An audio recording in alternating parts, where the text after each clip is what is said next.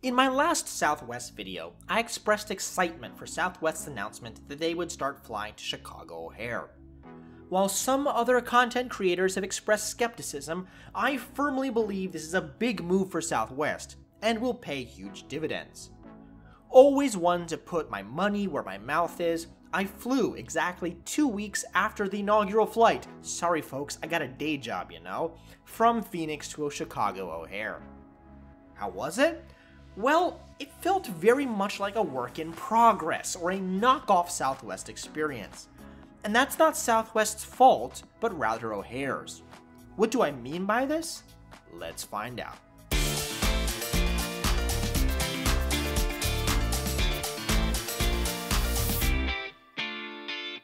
I'm actually going to do this flight review in reverse, since it's the arrival at O'Hare that's worth talking about, and I watched the audience retention numbers. And apologies in advance, but I don't even have much footage at O'Hare. You'll soon see why. Terminals 1 and 2 are run by United, and 3 by American, and Terminal 4 doesn't exist, so Southwest was only able to snag some gates at Terminal 5, the international terminal. I've mentioned the issues of Terminal 5 before. Flashback. The Terminal 5 infrastructure is simply insufficient for a good ground experience. It's old and the number and quality of concessions lacking. End of flashback. Let's talk about the pros and cons. Con. Terminal 5 is not connected to the CTA Blue Line. I'd say you could take the People Mover to the other terminals, but that boondoggle is still not open, 2 years overdue at this point. Con. Terminal 5 has no dedicated TSA pre-check line. They will hand you a card that lets you keep your shoes on, but laptops and liquids have to come out. Ugh. Pro. There are not 1, but 2 Priority Pass lounges in Terminal 5. By contrast, there are no lounges at all at Midway. This is big news for Southwest passengers. Con. Unfortunately, it's such big news that there's no way that when travel resumes you'll be able to get into these lounges. Overcrowding was already an issue for years, and adding Southwest passengers will only further add to this overburden of access. Con. Terminal 5 isn't really set up for domestic travel. The double-decker nature of the terminal encourages people to go down through immigration, so some shepherding was required to exit. The gate area on this level wasn't even marked as Southwest anything, and we were escorted out at 11 p.m. so I couldn't film. There's also not much infrastructure for domestic baggage claim, only a single belt for all flights, and oversized luggage was just a guy and a closet. As you can see, things are pretty evenly split, not really, on being in Terminal 5. I'm sure that if Southwest had a choice, they would much rather be in Terminal 1, 2, or 3 if there was any gate space. I would much rather they were as well. But Southwest's plan was to get their foot in the door at O'Hare, and they sure have. After the 5 initial routes launched on February 14th, 2021, love for Valentine's Day, get it? He said it! He said it! They've already added 2 more routes as of March. So, during a pandemic, on a 2-week-old flight that flies twice daily to an airport most people don't even know they serve yet, I was expecting an empty flight. At least, that's what another content creator told me to expect. There's nothing left at O'Hare in regards to innovative and profitable new routes for them to focus on. But my flight was full. 100% completely full, all 143 seats. Oh, but perhaps it was just cannibalizing the existing 5 to 7 flights a day between Phoenix and Chicago Midway. Chicago is just Chicago after all, right? No.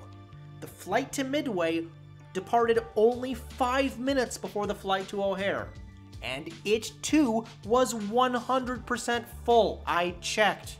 That's not cannibalization. What makes Southwest's expansion to O'Hare so important is that it serves 2 purposes.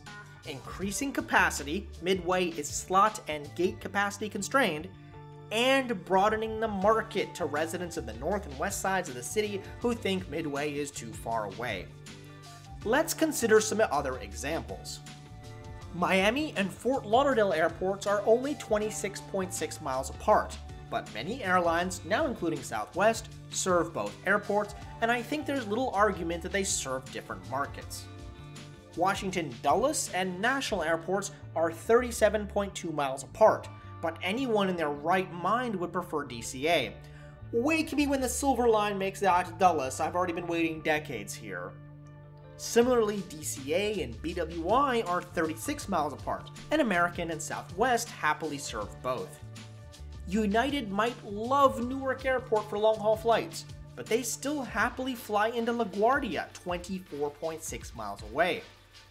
Only 10 miles away is JFK, yet both Delta and American fly both there and LaGuardia. Or perhaps closer to home of a certain spotter, the distance between San Diego Airport and the CBX Tijuana Airport Bridge crossing is only 23.5 miles. True, you need to pay to cross the bridge, but in a similar situation, the airport in San Diego is slot and gate constrained, so there is a market for additional flights nearby, even if it's across the border. Why did I list all these other cities with multiple airports? Well, the driving distance between Chicago O'Hare and Midway is 26 miles, right in the middle of these other examples. And like most of these other examples, driving distance doesn't tell the whole story, as there is often well over an hour and a half of traffic and no direct link by public transportation without a connection downtown. And this isn't some abstract thought experiment. Delta has been serving both O'Hare and Midway, albeit in a limited capacity, for years, and it made sense for them to do so.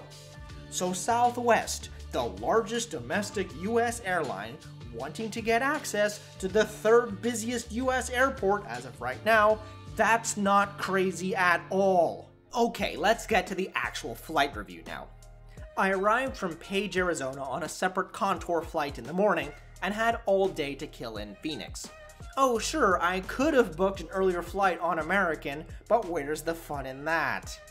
Instead, I spent the day in Scottsdale, enjoying the warm weather, window shopping, and eating tacos. Returning to Terminal 4, I headed to the dual lounges of the Centurion and Escape Lounge. With the Amex Platinum card, you can access both, though only one each day. Which one should you visit? Well, whichever one lets you in first, frankly, as both days I was there was a wait list. The food is exactly the same and comes from the same kitchen. In these COVID times, you have to order remotely, and the portions are absolutely tiny. The food was mostly good, but not as good as the other Centurion lounges, my opinion. The sandwich in particular was quite poor. The seating in the Centurion Lounge was more varied. There's slightly more premium alcohol, more exclusive clientele, and it has a better view of the American gates, so I guess it gets my vote between the two, but you frankly can't go wrong with either. I previously gushed about flying Southwest during COVID with flawless boarding and blocked middle seats. This was not that. Southwest still on paper has the best boarding practice, with only 10 people at a time, but rather than lining up, there was a second pack of people, and the gate agents didn't police it at all. See, this is what Southwest boarding is supposed to be, and here is what my gate looked like. Hey, guys, I'm in the line here, what are you doing?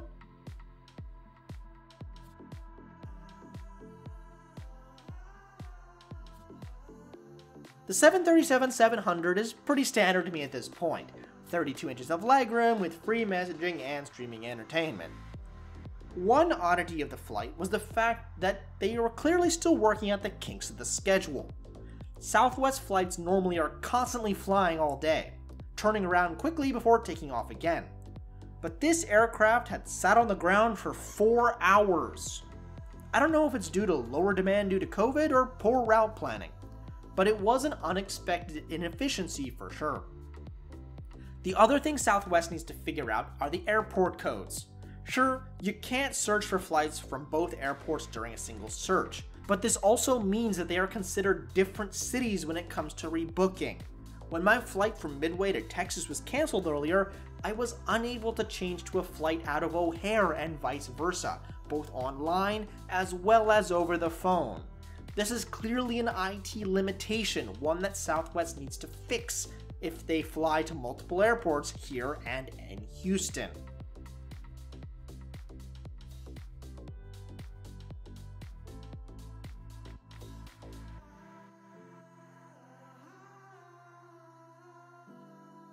Flying time was 2 hours and 42 minutes at 39,000 feet. COVID service is streamlined, just a bag of pretzels and water, but I covered that in my last video. The captain made a note of the fact that this route was only 2 weeks old, thanking us for choosing it, and joking that it felt weird and he'd try to remember to land at the right airport. And indeed, it did feel weird. We passed the downtown facing east, very close to the downtown, flying right over Grant Park, and swung around to line up with O'Hare. All of the buildings downtown were dark, perhaps due to the fact that nobody was in any of them.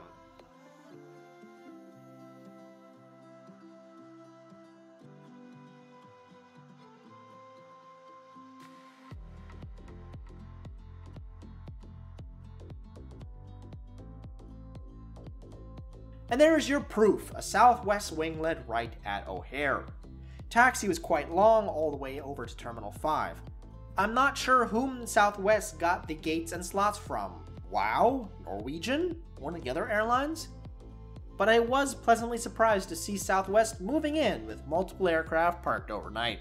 Deplaning wasn't that great when it came to social distance. No announcement, and at 11 p.m. everyone just wanted to get off the plane as fast as they could. I didn't even bother filming it. So Southwest at O'Hare. Yes, even with no marketing, it's clear Southwest can fill the planes. My seatmate said she'd just seen Southwest coming to O'Hare on the news, and that's why she booked it.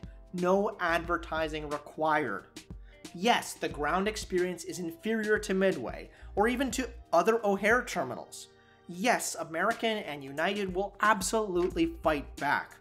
But Southwest has a following, one that can't simply be bought or dismissed. They'll put up with a lot for the customer-friendly policies. And I get the feelings that Southwest isn't going anywhere at ORD. Give them some more gates and a better terminal, and American and United are right to be very afraid. Because they should be. Thanks for watching. If you like this video, click that button and please subscribe for many more flight reviews to come. I'll see you on the next one.